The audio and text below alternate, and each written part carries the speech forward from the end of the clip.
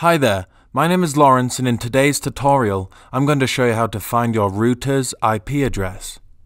To get started, go into the Windows start bar and type in command prompt and open up the command prompt application. Now type in the following command, ipconfig. This command will show you all the current TCP/IP network configuration values. Now hit the Enter key on your keyboard. IP configuration values will now be displayed. Your router's IP address is located next to the default gateway field.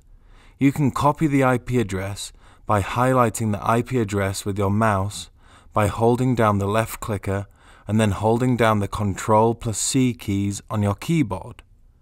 Now if we open up Google Chrome and paste in the IP address and hit Enter, we'll be taken to the login page for my router. And it's as easy as that. Obtaining your router's IP address is a simple task to perform.